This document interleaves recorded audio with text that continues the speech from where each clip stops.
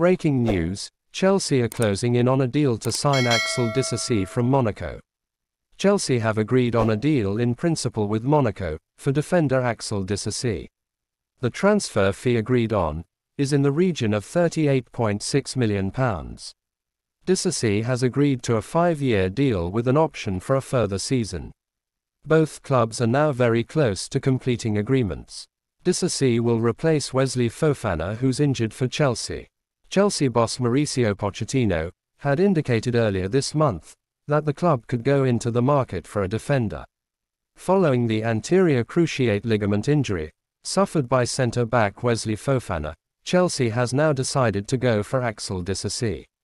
Disasi has entered the final 2 years of his contract at Monaco, and he had previously been linked with Manchester United and Newcastle in this current transfer window. But finally Chelsea looks like they have won the race for his signature. Monaco wanted to have a degree of certainty over a replacement before sanctioning a move for Disasi. And now, after Monaco sealed a deal with Southampton for defender Mohamed Salisu over the weekend, they will let Disasi leave to join Chelsea, if the deal goes as planned.